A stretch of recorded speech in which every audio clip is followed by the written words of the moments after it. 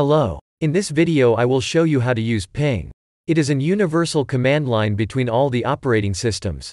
Ping sends Internet Control Message Protocol, ICMP, packets to the destination. Then it waits for the echo reply. It can show statistics for this request, errors and packet loss. When you use this command, you will send a few echo requests, usually 4. Then you will receive a result for each of them, that indicates if they were successful, how much data was received, the time it took for the response and TTL, time to live. So, let's take a look at some use cases of ping command. We will try to use it with ClouDNS.net.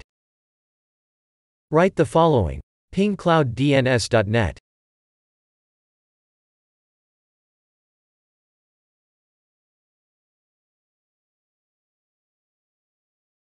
To set the interval between each packet, use ping 8.8.8.8-i5.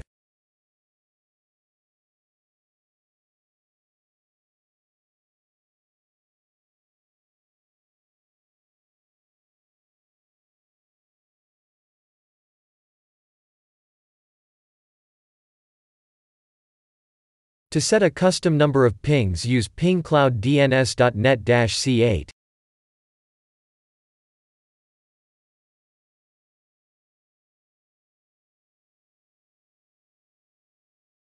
To flood the network, you can use ping 127.0.0.1-F.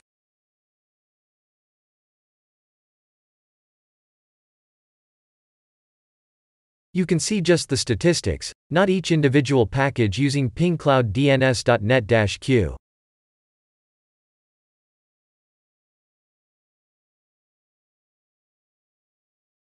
The packet size can be changed using ping ClouDNS.net-S100.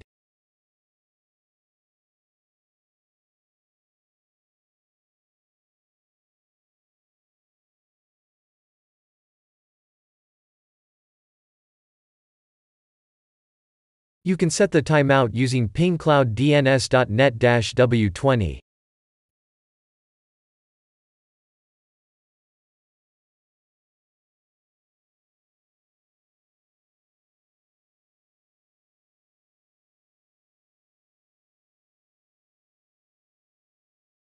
Thank you for choosing ClouDNS.